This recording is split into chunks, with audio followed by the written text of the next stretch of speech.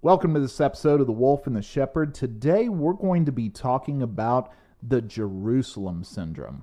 Kind of an interesting topic that we stumbled on. I don't remember if I was reading a news article or what I was doing. I said, hey, have you ever heard about this Jerusalem Syndrome? And, you told me, no, I haven't. I said, maybe we ought to do a little bit of research on this and let's do a podcast about it because I think folks might find this kind of interesting.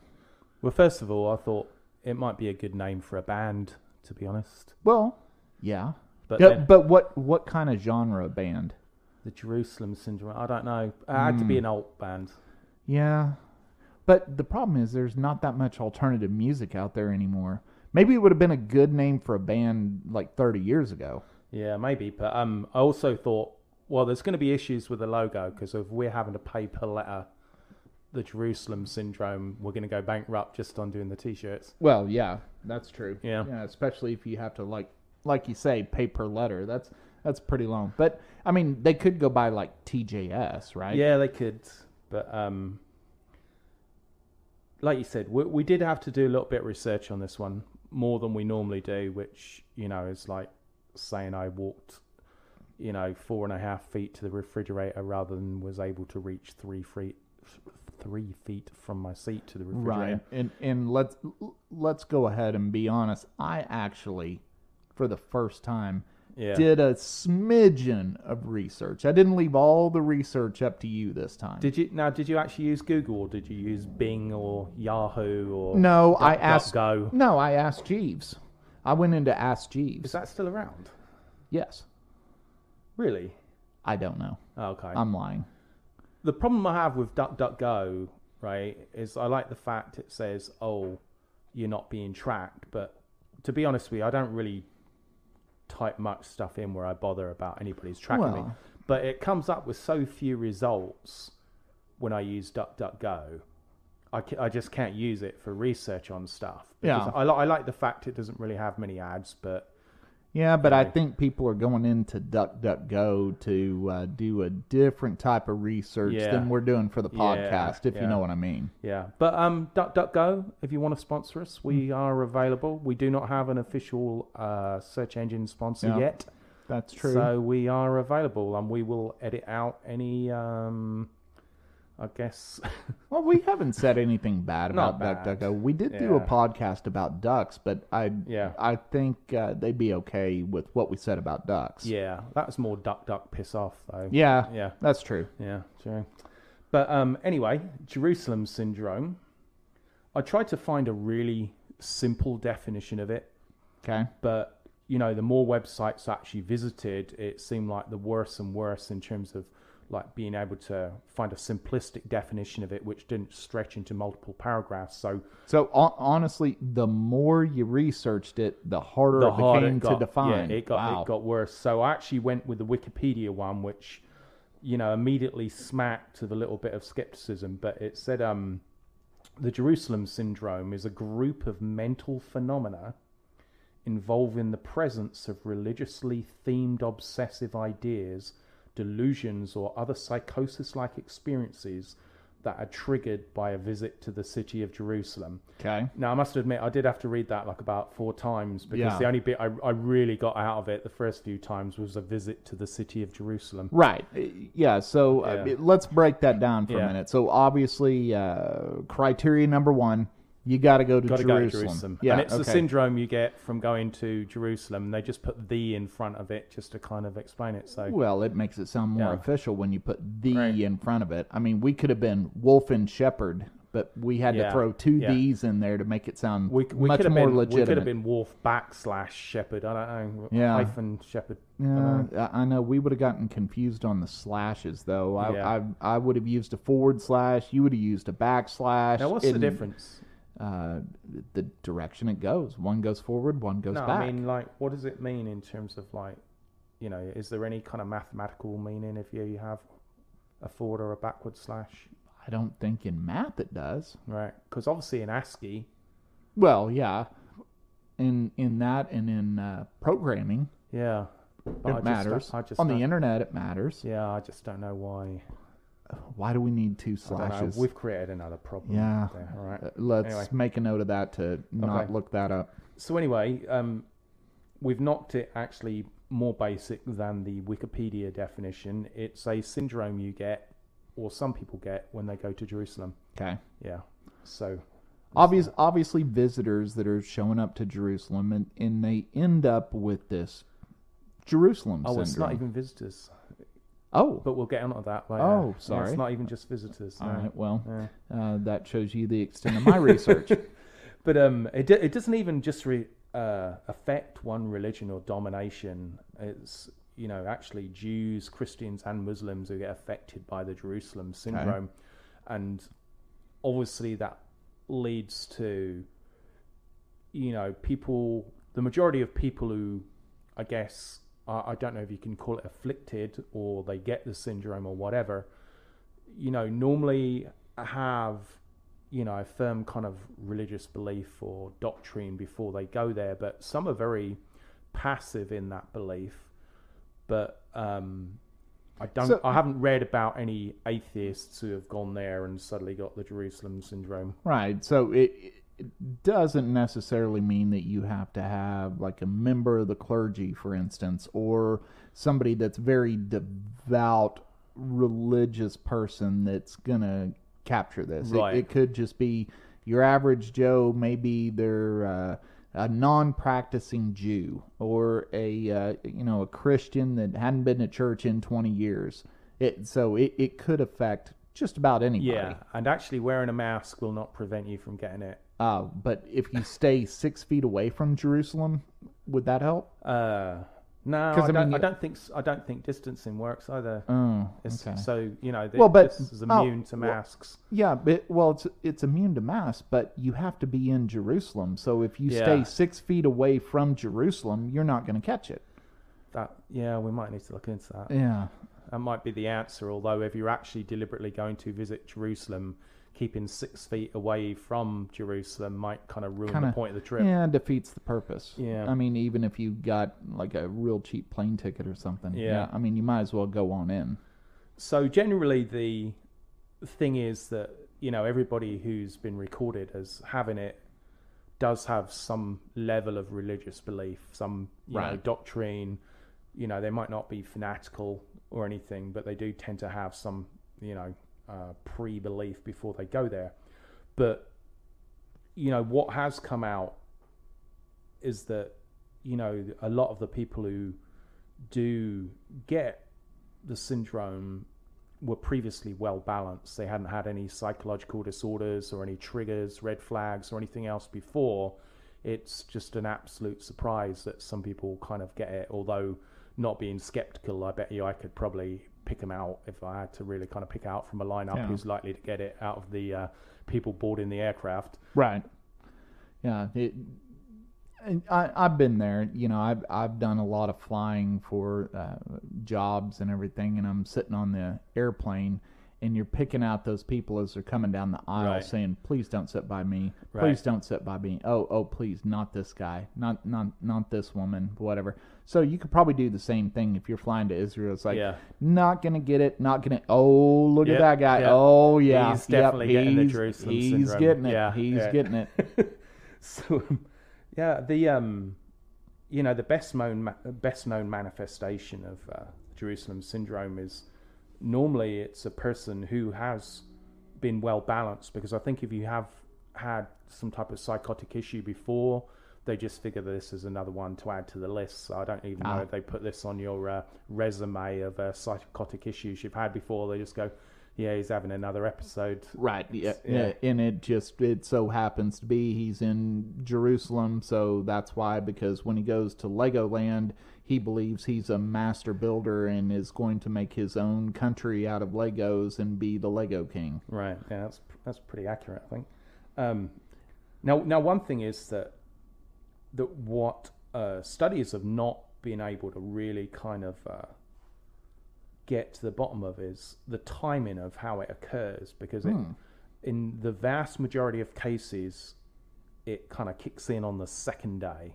Okay. Right, on the second day. Right. And so you gotta spend at least 24 hours there. Yeah, and it kind of goes away again in most cases the moment you kind of leave Jerusalem or very shortly afterwards. So it's definitely the proximity effect, like you were saying earlier about that 6 feet away. As soon as you get, 6 feet away. Once you get the 6 feet away, see, there we go again. So once again, if you don't want to catch Jerusalem syndrome, just stay 6 feet away from Jerusalem and you're safe. Yeah.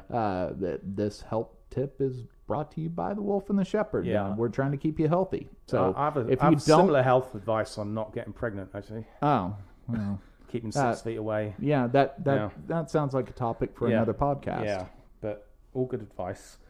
But there are actually cases where the Jerusalem syndrome doesn't actually go away until a couple of weeks after leaving Jerusalem. Ooh, okay. Yeah. I don't know. That's because they took a lot of photos on the phone and they keep looking through them and keep getting triggered by, or maybe their phone gets confused because it doesn't update the location settings, so the phone still thinks they're in Jerusalem. Right. So kind of carries over. Yeah. Now, funnily enough, and this is one of the many funny things about the Jerusalem syndrome. I mean, I don't like to make light of any kind of mental health issue, but yes, you do. You've got to admit this one's a bit out there. It used to be referred to as Jerusalem squabble poison. Jerusalem squabble poison. Yeah. Now, what do you think? Now, do you know what the word squabble means? In England, like having a squabble is having an argument. Yeah, I'd picture squabble is like a skirmish, like a little fight, something like that. Yeah. That's what I think of when I hear the word squabble. That word didn't jump out to me as much as the word poison, though. It's a fight that poisons you. I think somebody was being lazy. Kind of like the writers of that new Wonder Woman movie, the Wonder Woman 84. That was such lazy writing. This sounds like the same dude. Well, it's a lazy movie as well. Well, yeah. Terrible. Yeah.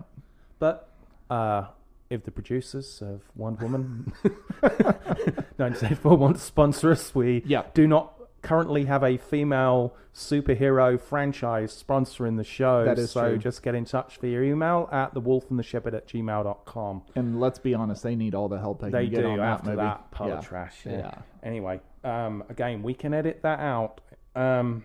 So, Jerusalem squabble poison. I think if you want to be taken more seriously in the academic field for psychology and stuff, I think you need to switch Jerusalem squabble poison to something more aligned, like the Jerusalem syndrome. Yeah, syndrome. That sounds like an official thing. Yeah. Squabble poison. Squabble poison. Yeah. I mean, it doesn't even matter what prefix you has. There's nothing which you can put in front of squabble poison to make it sound legit. Hang on, let me try. Yeah. The Last Jedi squabble poison. Well, I mean, in terms that makes a lot of sense, though. Yeah, it does. I don't know. But did you know that? I don't know how much research you did on your Ask Jeeves, but cases of the syndrome they'd already been observed during the Middle Ages, which again with that I didn't know that doesn't shock me that much because they were a bit mad. Well, generally speaking, I mean they kind of believed a lot of weird things back in the Middle Ages anyway. Yeah. Because I think the Monty Python and the Holy Grail was pretty much a documentary in some ways of the. Well, it's very Middle historically Ages. accurate. Yeah, it is very historically accurate. Yes. Yeah. I mean that got me through world history as far as what happened in England. Yeah, and it was roughly early 1930s, I think, before it was actually clinically described in medical papers that Jerusalem syndrome was a thing. But maybe before that point, I don't know at what time it was still known as Jerusalem squabble poison. So if you were a doctor trying to get some type of credibility, you probably would given that one a wide berth. When you've got people writing on, the Black Death and all this other stuff. What's your topic? Jerusalem squabble poison? Yeah, but if you take away the band Poison from the 80s, wouldn't Jerusalem squabble poison be a better band name than the Jerusalem syndrome? Again, this was back when printing T-shirts was expensive, so yeah, that's true. I don't think. See, Plus, what are you going to do with the logo? Oh, that's worse than the Jerusalem syndrome. So the problem I have with that is I keep picturing the Poison logo from the band from the 80s, and then like Jerusalem Squabble right above that. I mean, what a Yeah. great T-shirt that would make. Maybe. I don't know if it kind of rolls off the tongue as well as poison. Yeah, that's true. Yeah. Yeah. But plus, also, you might kind of put off the anti-Semitics out there from following the band. Yeah, that's true. Yeah. That could have been seen as like Hitler's favorite band. Yeah. And that might have caused some Yeah, problems. yeah. That's why you're here, to keep me in check. See, that's when I have these ideas, and I need somebody like you to say, hey, once again, not a good idea. Just forget about it and move on. Wouldn't work nowadays either. So anyway, what I hadn't taken the notice of when you first brought the topic to me was that the Jerusalem Syndrome had actually made a few appearances in pop culture. Oh, I didn't look any of these up. And there was an X-Files episode where a character had returned to the United States after going to Jerusalem, and they said he had, Jerusalem Syndrome, and he ended up killing a kid who had shown signs of stigmata, I think because, he was I don't know whether it was a case of he thought the kid was faking it and he was trying to get rid of, people who were... But in the show, they actually called it the Jerusalem Syndrome. As far as the internet said, that might be not true. I was going to look it up, actually, and watch that. Because I have seen, I think, pretty much every X-Files episode there ever is. But that might have been, about 20 years ago, that episode. Yeah, but, I mean, how long ago was the X-Files? That was a long time ago. Oh, yeah, it was more than 20 years ago, the first episode. That was a great show. It was. I mean, it really was. And it had a big following. They had that movie that came out and everything, too. Well, they had a couple of movies. Did they have more than one? Yeah, there was there was at least two. Well, there was one that went in the movie theater, wasn't there? Well, I swear that I saw the X-Files movie in the movie theater a long time ago, but I could see them doing like a made-for-TV movie because it was a TV show, right? There were at least two X-Files movies. That's one of those shows maybe I need to go back and watch. But it makes sense. I mean, the X-Files, they like to dig into some crazy stuff, and there's probably a couple of people sitting around the X-Files writing room like you and I say, hey, have you ever heard of this Jerusalem Syndrome? Maybe we could, write an episode about it. So I'm going to have to dig that up. It's like Jerusalem Syndrome? Do you mean Jerusalem Squabble Poison? Yeah, that band That's exactly that was what I over mean. there. Yeah. Yeah, so, even the Simpsons got in the act. Homer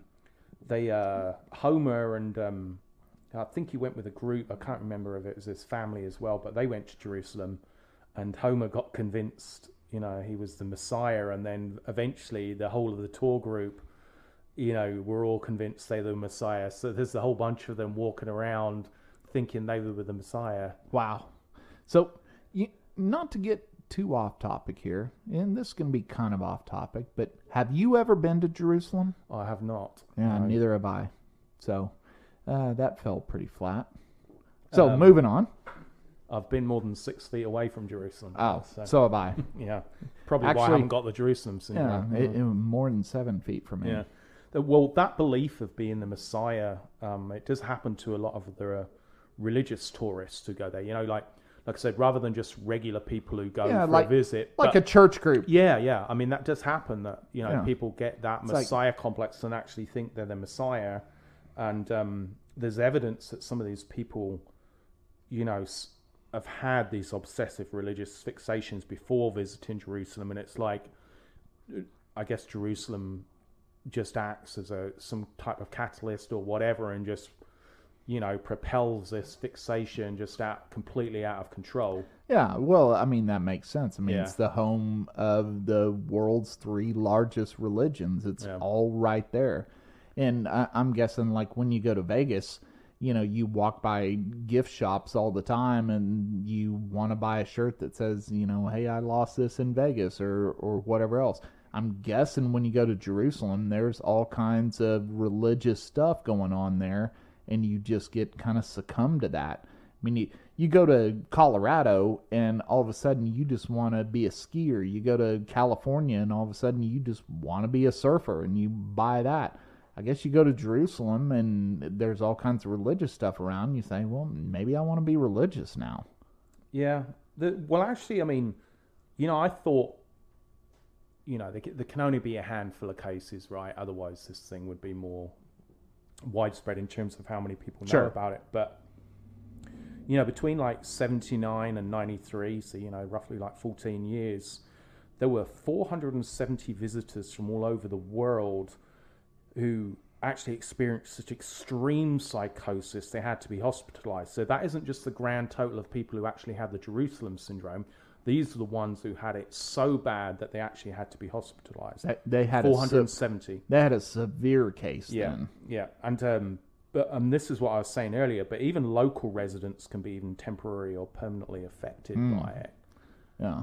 Well, it kind of makes you wonder, let's say you're living in Jerusalem, you come home, you had a bad day at work, right? I mean, you didn't sell enough sandwiches at your sandwich shop, come home, old lady sitting there, and so you're kind of beat down and saying, hey, I am trying to do something to make everything better for this family. And the wife says, hey, I'm smelling a little bit of Jerusalem syndrome here. You need to get off your high horse. You're not as important as you think you are. And the guy's like, oh, yeah, that's true. We do live in Jerusalem, and sometimes that Jerusalem syndrome kind of sneaks up on me. So I need to get back down, and I just need to go make sandwiches again tomorrow. I'm sorry, honey. Well, it's a bit of a leap from going from being a little bit narcissistic to thinking you're the Lord and Savior. But what if you make the best sandwich in Jerusalem? Well, I don't know what the competition is, so I can't really comment on that. Well, yeah, but, if you're the best sandwich maker in Jerusalem, you might think you're the messiah of sandwich makers. Well, look at it this way. I mean, like, if you're making the best Tex-Mex in Texas, that's a pretty big boast. You're making it in, like, Iowa, it's probably get it out of a can and it'd be all right. Good point. Like Wolf brand chili out of the can might be the best chili they ever That's eat. true. Well, and of course... No offense, Iowa. Yeah, we love your potatoes. Yeah, if that's the only chili you've ever had, you don't know the difference. Yeah.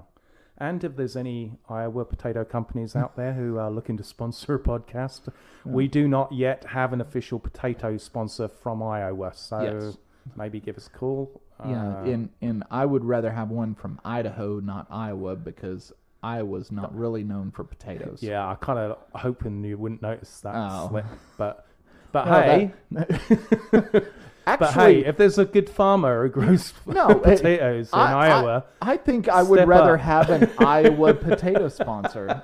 That would be great. yeah, You don't even have to give us a penny. We just want an official Iowa potato sponsor. It's just like we're going to skip Tex-Mex from Texas and get it from Colorado. And we want someone who grows potatoes in Iowa. Yeah. Because we're all about small business here. Yeah. Now, a lot of the tourists who they studied, and not just the ones who obviously had it so severe they had to be thrown into hospital, they actually demonstrate very, very similar patterns of disintegration and symptoms. And what I mean by the disintegration, as in, their normal behavior and pattern of thinking completely breaks down, and it's almost like they take on another personality. I mean, not quite schizophrenia or like dissociative identity disorder, but they just completely change. Well, yeah, the people who are with them kind of notice a personality change, and like I said, those symptoms tend to start round about the second day. Okay. I think that's after on the first day, you're a bit tired anyway. You're going to be too tired to take on a syndrome on your first day. Well, let's be honest. You're jet lagged. Yeah. You probably... Yeah. You're sleeping in a different place. Nobody sleeps well on their first day whenever they're on a vacation or whatever. So you're getting used to the hotel room, trying to figure out what you got for dinner. You realize... I forgot my toothbrush. Now I got to go find a CVS and get me a toothbrush. Or, the TSA, they took my shaving cream because they thought it was a bomb or something like that. So now you've got past all those first day travel woes. So now you're calm enough to let the Jerusalem syndrome kind of sneak up and bite you. Well, I think on the first day, if you're kind of like, you know what, I think I might be Moses, but I'm a little bit too tired to kind of pull it off today. So tomorrow it is. I'm going to start 8 a.m. tomorrow morning. Yeah. I am Moses tomorrow morning. Yes, absolutely. Yeah. But apparently the symptoms start off, and again, it's almost in every case with these inexplicable kind of feelings of nervousness and anxiety. But I'll tell you what, I mean, it must be like an actor, going on Broadway for the first time. if you're going to step into like Moses or Jesus' shoes, there's got to be a little bit of nervousness going into that role. Oh, sure. You Well, know? that's with any role, but especially, a prominent religious figure that everybody has this idea in their mind of what they look like, or, if you look at Charlton Heston in the Ten Commandments, I mean, that was Moses. So everybody that's always been Moses is always going to look to say, am I as good as he played Moses? Yeah. So if I'm walking around, I'm going That's to be hard to like, live up to. I'm not Moses. Maybe I'm like one of the other random people walking around, kind of one of the B or C characters in the Bible. Maybe I could pull that off. I don't think I could pull Moses off. Yeah, because it's got to be a little bit disconcerting when you're really trying to get in the role and people are booing you. Yeah. Because you know that there's, out of all these people who've got Jerusalem syndrome, right, there's got to be a lot of them who have claimed to have been the same character. I mean, if we're forgetting about the ones who, think they're Jesus, if we take the other characters in there, there's got to be some duplicates. Oh, and yeah. so that maybe they've got a website which is like, the top 10, Moses of, the 1990s who had the Jerusalem syndrome. I don't know. Yeah. I mean, you could be Zacchaeus. It's like, I'm like 5'2". I like to climb trees. I'm Zacchaeus. Everybody's going to look at you like, you picked that dude? Okay, we'll let you pretend to be that. Well, we're pretty lazy, so I think Lazarus is the one we'd probably try and pull off. That would... Yeah. Yeah, except for... Good job. You've been asleep now for that, a few days, that you're doing it well. That would be a good one. Yeah. Yeah. Just got to get somebody to kind of lift you up through the roof or whatever. Yeah. That one wouldn't be too bad. But, also one of the things is, when people go in groups, even if it's just with their family, not with like a church group or something, it's been noted that they have this sudden need to be alone, and then they start performing these weird kind of purification rituals and like these Jewish baths and stuff, like to try and cleanse themselves.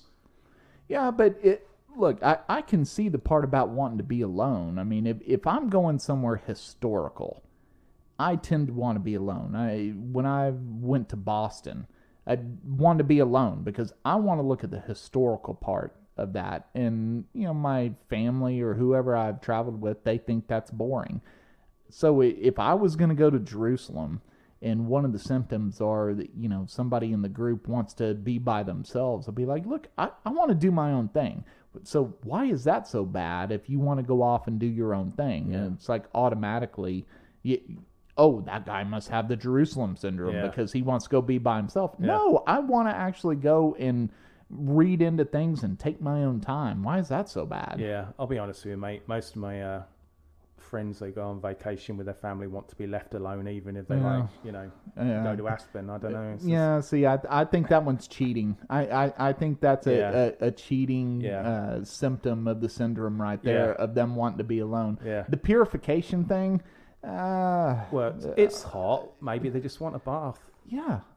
I mean, maybe the shower isn't that great. Right. Maybe they have those low flow showers over there. Yeah. And you're like, I can't seem to get clean, so I need to take more showers because I can't get all the shampoo out of my hair. Yeah. Now, I know that's not a problem for you because you don't have any hair on your head, but, when you're trying to wash your hair and you have this thick, luxurious hair like I have, which you don't have. I know I'm rubbing my hair here and I'm making you jealous.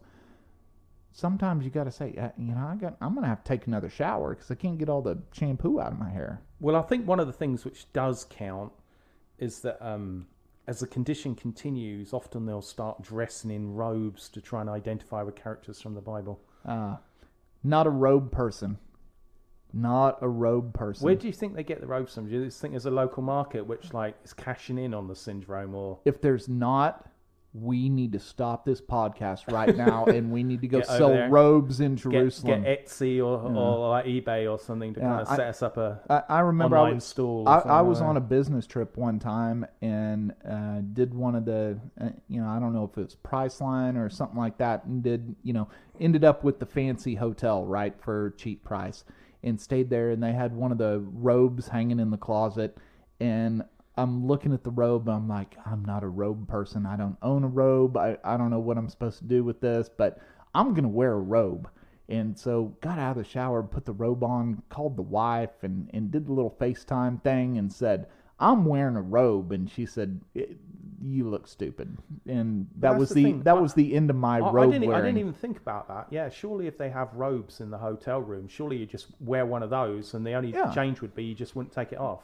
Yeah. Now, if it's got Hotel Hilton on the back of it, then obviously that's kind of like not quite so biblical as like if it's a genuine one you bought from the marketplace. But didn't you say that some people who couldn't find robes were like using curtains and stuff? Yeah, so in my little bit of research that I found, there were some people that used the bed linens, right? And they made it, and you call them a robe. I'd call it more like a toga, right? They were basically taking the bed sheets off and kind of making a toga out of that and wandering around doing that thing. I don't think I could pull that off, but Can you imagine, though, if we had a robe store over there and we put the Jerusalem squabble poison on the back of the robes? Now we're getting somewhere. Nice embroidered robe with that on the back. Yeah. Maybe get a sponsor over there, like, Hilton, little Hilton logo on the front and Jerusalem squabble poison on the back of the robe, and we just all walk around in the robes. Sell them for like $500 a piece. We could retire. Do you not think some of the people deeper into the psychosis will say that that's not quite as authentic as they were looking for? Well, but they're crazy, so how would they know the difference? Temporarily crazy. Yeah. Yeah. All we got to do. Hey, this is a no refund, no exchange type thing. So once they buy it, we're off the hook. Yeah. Well, for the most part, other than those people who end up in hospital, most of the sufferers of it just tend to be kind of like a little bit annoying to the family or the group they're in, or, the ones who require hospitalization, for whatever reason, around about 2010, and that's pretty much an exact year, other than it might be a couple of years either side, but around 2010, the episodes of Jerusalem Syndrome dropped like incredibly, because it used to be... there'd be about 50 people hospitalized a year, right, from having this. Okay, so roughly one a week. Yeah, so incredible psychotic episodes, but it kind of went down to about 2 or 3 a year. Wow. Just dropped suddenly. That's huge. It's like it wasn't fashionable anymore. Yeah.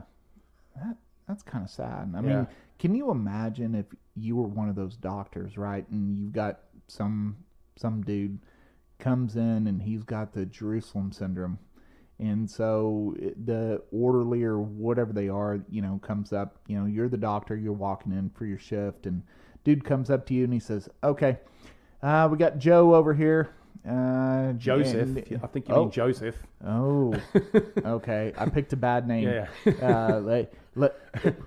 Sebastian. Yeah. Let's use a good English name, right? We've got Sebastian over here, and he's got a case of the Jerusalem syndrome. So, Dr. Wolf, what should you suggest that we do with Sebastian over here? Keep him 6 feet away from Jerusalem. Yeah. I mean, can't they just hop him in an ambulance and drive him 6 feet away from the city and magically they're cured? So why do we even need the hospital then? Well, remember, this was you. We're sitting here. It was you who came up with the 6 foot rule. It's not an exact science to cure the Jerusalem syndrome. Well, but I believe we made ourselves like PhDs in this, and we cured it in the beginning of the podcast. Right. So, do we need to just open up a little hospital over there where we sell the robes, and everybody that shows up that has it, we just put them in a car? Like, we could probably get a cheap Toyota Prius for like $5,000. No. And just drive them outside the city and just leave them out there and say, you're cured, walk away. I've got a better idea, actually. How about we just get a loan and set up a biblical theme park and let them just run with it and just let them think they're who they are? Like people who go to Disneyland and all that stuff. Let them just go there and just believe they're who they are, not harming anybody.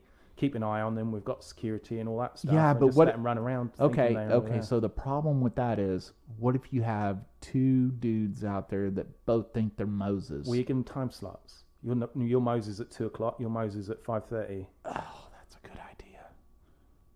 theme park for Jerusalem. Theme- But mind yeah. you, now it's gone down to 2 or 3 sufferers a year who require hospitalisation. I don't know if there's money in that. But it's one like so any much. other business thing we think about. I mean, we'll Yeah. make like $6. I'm betting now that they're just reporting all of those cases as COVID anyway. Oh, that's true. Yeah.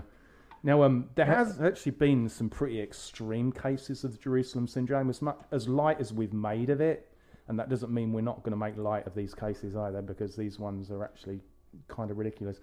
Well, actually, the first two are kind of sad, but the last one's ridiculous. Back in November 2017, there was a British tourist where I think it was So, Irish. see, I think it's always got to actually. be the British people. Well, I think he was Irish actually. So Oh. yeah. I figured you'd throw it at the Welsh, I think but I think okay. it was because the article actually came from an Irish newspaper that I read, and they don't normally report on anything outside of Ireland. You know, like Yeah, I don't even think they reported on World War II during the war. Yeah. It wouldn't nothing to do with them. Apparently, they had to keep the Guinness factory open. Yeah. So anyway, he disappeared in the desert in somewhere close to southern Israel. I can't remember. I think it began with a G, Govel, or something like. Anyway, whatever. Irrelevant. So he left a trail of Bible passages, and they found his laptop and all this stuff, and they found a lot of references to Jesus going into the desert for 40 days and 40 nights. And the last kind of update I could find on the interwebs as of November 2019, it still hadn't been found. So that's like 2 years. So I think he kind of went past the 40 days, 40 nights thing. Yeah. Or did he just like change his name and somehow get back on an airplane and go back home? And Well- everybody kind of forgot about it. Well, And that could have happened. well, maybe you'd have thought his family might kind of noticed. Because Yeah, this but- is like 2 years later, they still hadn't found him. Oh, okay. So the family's actively trying to figure out what happened to the dude? Yeah, but probably from Ireland. I don't know how good their internet is. So I don't know. Well, not only that, Yeah. but can we get him out of Have the Google pub Earth, I long don't know. enough to sober up Yeah, and See realize if they can that, find out where he is. yeah. Yeah. I can't remember. I should have written down his name, actually. I thought you knew what his name was. Seamus. Pretty sure it's Seamus. Seamus O'Mahony or something like Yeah, that. yeah, Something like Seamus O. that. Yeah. Riley or whatever. Seamus O'Squabble. Yeah. We're going to call him Yeah. Seamus All right. O'Squabble. Yeah. So, Yeah. public service announcement, if anyone has any information as to the location of Seamus O'Squabble, Last seen wandering in a desert. yes, please send an email to thewolfandtheshepherd@gmail.com, and we will make sure that Seamus It gets to O'Squabble his family. gets home. Yeah. Even though we don't have any idea how to get a hold Yeah. of his family. But Right. it'd be a great email to Yeah, would read, be. because Yeah. most of the email we get, I mean, we get some emails from listeners and everything, but we still do get a lot of spam. We do So- get spam. Yeah, but God, that would be great to get an email about Seamus It O'Squabble. would be. Yeah. Yeah. So, back in 1969, an Australian tourist, again, not English, he set fire to the Al-Aqsa Mosque, believing he was on a divine mission. Yeah, but and there was a whole ton of riots, but apparently he also did a bunch of other stuff, which once was again, not in that though, article. you say not English, but that's where you send all your prisoners. So did a lot of people, though. Well, no, it's all the English. That's the Nah, way we all learned it English. in history, so that's Wow. true. Yeah, no, the winners write Yeah. the history books, so that's the way we learned it. So by default, still English. Mm. So once again, you're doing a terrible disservice to What your about homeland here. this last one? And this one was a maniac. Well, okay, but tell me again. we what- set fire to a mosque, the He set Al-Aqsa fire. Mosque, yeah. He believed he was on some divine mission, and it caused a whole bunch of riots. But I think he did some other stuff as well. But the article didn't. Which mosque is this? That's not the big famous one there on the Temple Mount, is it? I don't know. I think it is, isn't it? Is it? I don't know. The Dome of the Rock. I don't know what the actual name of that is, but isn't that the Dome of the Rock Mosque? Ask Siri right now. Oh, all right. Hang on. Second name Oh, check she's had in yeah. 42 episodes, 43 episodes. Yeah, I mean, we don't even. We're not sponsored by Apple, but yeah. no. All right. So what am I asking Siri here? What's the most famous mosque in Jerusalem? Okay. All right. Here we go. Let's see. Oh. Thought I just held the side button And down. He's forgotten how to use Siri. Yeah. All right. Well, we'll do it with voice. Hey Siri. What is the most famous mosque? That's my phone, actually. Yeah, yeah, your phone way over there. Well, maybe it's because my phone was locked. Hang on. Hey Siri. That's still my phone. Yeah. Yeah. All right, let's give it up. Yeah. It doesn't matter. It was one of the mosques in Jerusalem. Anyway, he set fire to it. Yeah. All right. Yeah. Well, it's still there. Yeah. So he failed. Yeah, all the facts are there. That's all you need for that one. Yep. So anyway, this last one, a middle-aged American who I'm sure you're going to say had English descendants. I'm sure he did. Right. Tourists decided that he was Samson. Right. Which is good. Samson. It's a okay. new one, right? Well, now we're talking about one of the, B characters of the Bible. Yeah. Obviously he had some stuff in the Bible Yeah. written about him, but he's not super famous, right? Yeah. I mean, everybody knows who Samson is, but it's Yeah. not like he took up a huge piece of the Bible. Right. Yeah. Okay. Yeah, unless you kind of name check Delilah, a lot of people forget who Samson is. Yeah, that's true. Yeah. So anyway, he got this idea that part of the Western Wall needed to be moved by his bare hands, all right? So he was an avid bodybuilder, even before he came there. And, anyway, it didn't work out too well. And after a skirmish with the authorities, he actually ended up in a psychiatric ward. But one of the mental health professionals, while he was giving him a diagnosis or whatever, made the error of telling him he wasn't Samson. So this kind of enraged him. Yeah. Right? So he kind of went Hulk mode. Yeah, right? let's admit, elementary mistake right there. Yeah, that's the worst thing you do. Yeah. So anyway, he turned into the Incredible Hulk, apparently, Bruce Banner style, and he smashed through a window, jumped out and escaped. And a nurse later found him at a bus stop, and he was quite belligerent until she praised his Samson-like strength, at which point he finally cooperated. That almost sounds a little stolen from the Bible. Wasn't there a verse in the Bible about Samson waiting at a bus stop? And a nurse turning up? Yeah, I think so. Now, didn't you read about that as well? And it's like Dad had to come over and kind of coax him back from Jerusalem? Well, so I read about somebody, and I think it was the Samson guy, that they finally coaxed him back into the hospital or whatever. And so his dad had to show up and fly back with him to take him back to America just to make sure he got back safe. And then, of course, everything just kind of subsided and everything was good. But honestly, can you see Samson, the real Samson, right, saying, hey, Dad, can you come help me? He's supposed to be the strongest guy in the world, right? And he needs his dad to show up. Kind of sad. Well, I think what'd be worse is when he gets back to the States, all his mates go, "Hey, how's the vacation?" And he's like, "Not great." I wonder, one thing I couldn't find, and I'm guessing you didn't find it either, is if the dude had long hair. Yeah. Well, you figured he would have. Wouldn't that be ironic if they said, "Okay, all right. So, Dr. Wolf, he thinks he's Samson, and he's got long hair. Quick, get him a wig. So let's shave his head, like when he's asleep. And then we say, okay, all your strength's gone. You got to go home now. Yeah. You're going to miss Monday Night Football if you don't get on this plane. And Daddy's going to come take you home, and now all your hair's gone. It's like, oh, okay, well, that makes logical sense. Yeah. So now my strength's gone. And then they tell the dad, look, just don't let him grow his hair out. Let's just rub Nair all over his head and make sure he doesn't have any hair anymore and everything. Problem solved. See, this is more the reason why I think we need to run this hospital over in Jerusalem. I think we could fix all these problems. Do you know what would have been better? If the nurse was named Delilah. Oh. How ironic would that be? That would have been a giant mess. That would have been a giant mess. Well, with all that said, thanks for tuning into this episode of The Wolf and the Shepherd. We certainly hope you enjoyed it, and we will catch you on the next one.